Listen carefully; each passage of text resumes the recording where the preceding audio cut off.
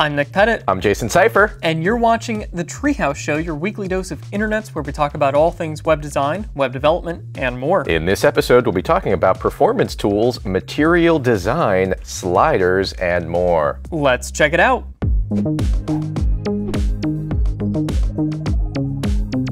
First up, we have a wonderful blog post over on CSS-Tricks that is rounding up different performance tools for your website. Now, they break this up into several different sections, from content delivery networks like Cloudflare and MaxCDN, all the way through to performance testing, developer tools, and more. Now, what should you be using when you are analyzing the performance of your website? Well, the answer is every single one of the things on this page. No, first you'll start with a content delivery network, and what that's going to do is distribute the assets to your website around the world in order to deliver them to your users as fast as possible, no matter where they are in the world. Now, there are a few different CDNs to choose from over on the roundup post here. Pretty much you can just read about that and figure out which one makes sense for you. Next, there are a bunch of different performance testing services, and these things will tell you how your websites are doing, what is loading quickly, how quickly that first byte is served to your different users, and then some of these will even make suggestions about how you can fix that.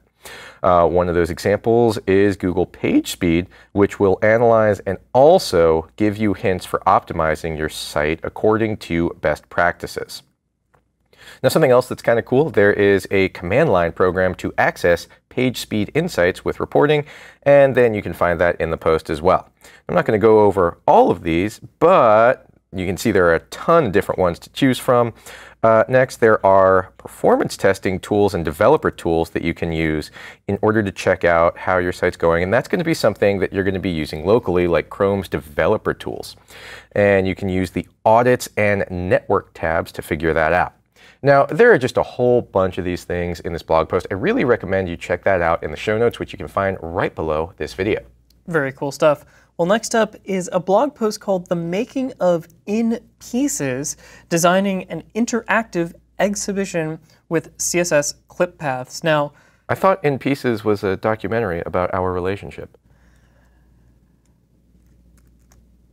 This is actually In Pieces. It is a website that showcases endangered species, kind of like Jason.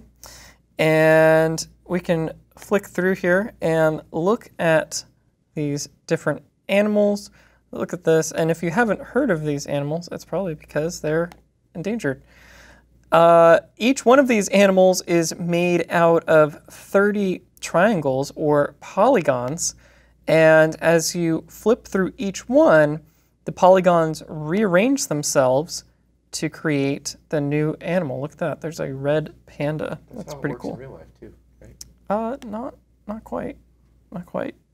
If we go back to the blog post here, this is a really long post on Smashing Magazine about how this was put together. It looks pretty simple visually, and it's a nice clean design, but it's basically based entirely on the CSS property called Clip Path. Now, with Clip Path, you can do something like this. So you can take a div and apply the Clip Path property, and then give it a polygon that's basically a set of parameters. And so here we have 3 different coordinates, and each set of coordinates is where these vectors should go, and it forms the face of this polygon. So through this, you can start to imagine how you could create more complicated shapes using a collection of these triangles. So if we scroll down a little bit more here, there's some concept art for how these illustrations came to be, and then they used this special tracing technique. It's pretty cool. Definitely be sure to check that out. But then a little bit further down, they talk about how they did the animations. And this is pretty neat. They stored all of the animations, or all of the animals, I should say, in an array, and then they cycle through each one just by applying a different class. So all of the polygons rearrange themselves when the class changes. And to do the animations or the actual polygonal transitions, they do the same type of thing where they have a couple of different states. Here we go. There's state 1, 2, 3, or even 4. And every so often, they use JavaScript to cycle through each one of these states. So they'll add a class and then remove a class. And the CSS will use a transition to actually go between the two states. So pretty cool stuff. There's a lot more in this post. I actually summarized it pretty quickly, but definitely be sure to check this out. Yeah, there is so much of that post, actually. You might want to read it in pieces. Next up, we have a project called Material Design Lite. This is a CSS framework that doesn't rely on any external JavaScript libraries to help you implement material design in your website. Hey, that sounds interesting, but let's just go ahead and look at some of the components and templates and demos. So, wow, look at this. Here's some badges that you can put on the site. Let's say, okay, hey, I have a bunch of notifications. Click, dismiss, boom, done. There are buttons that you can put on your site. Look at that. That's a circular button with a plus inside it. Now, my favorite kind of button. Yeah, and you can even put different colors on all these buttons. You're not limited to circles. You can also use rectangles and colors inside of rectangles. Man, at Google, they just thought of everything. There is literally no end, except for those two things, actually. You can put cards in here. They'll have a little background with an icon on top and some text. So it's very easy to implement a card. You just have these several nested divs with all of these different styles that command them to implement this kind of card design. Now, pretty much everything you would expect from a CSS framework is here, and you can go ahead and customize it with a nice little preview button here on the side. So if I wanted to preview this theme that was different shades of green, that's what it would look like. And you get a little menu there with some links on the side. No, I don't like that one. Let me go ahead and try a different one there. That's much better. Then just hit the download button and you are ready to go.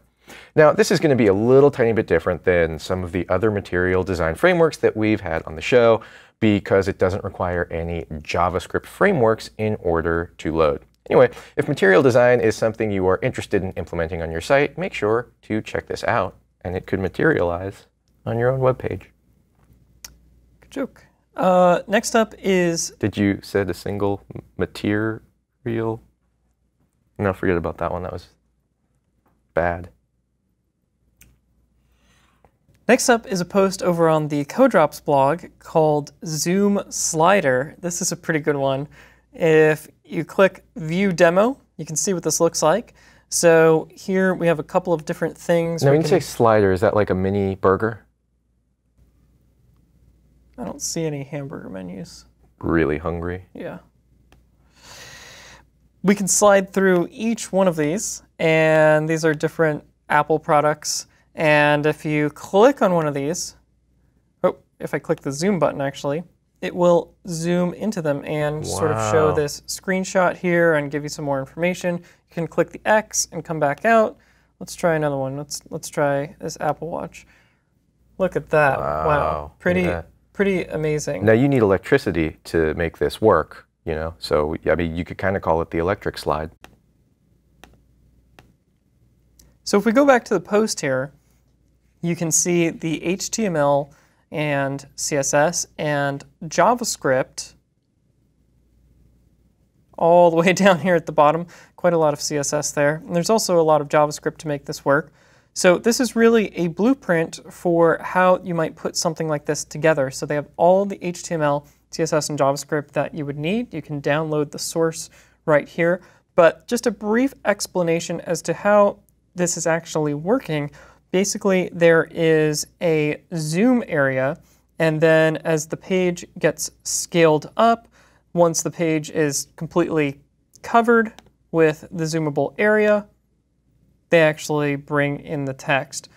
So that is the zoom slider. Pretty cool. You could use that for, I don't know, hamburgers or any other kind of food product as an example usage. I think, you know, implementing that on your page would be a real win, you know, a landslide victory. Next up, we have a project called Summernote. This is a WYSIWYG editor built on Twitter Bootstrap. So when you implement this in your page, you will have a very nice text editor right there on the page. Like, look, hey, this is me writing text. Wow. And then, wow, I could make that bold too. Look at that, Nick. That is the power that you can wield with this text editor. Now, it's summertime right now, but what do you use in the winter time if you want to make notes? No, you can use the same editor. The name doesn't change in the winter. So it controls the weather then? Or the fall. No, it doesn't. No, it just controls text areas on the page. Okay.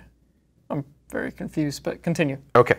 So this is what it looks like, and you can actually customize all of this on the page. So let's say we want to put Nick's name in Comic Sans there, and this nice shade of orange. Oh, this is looking good. 36-point font. Send that to me? Yeah, I will. Change my email signature. That's perfect.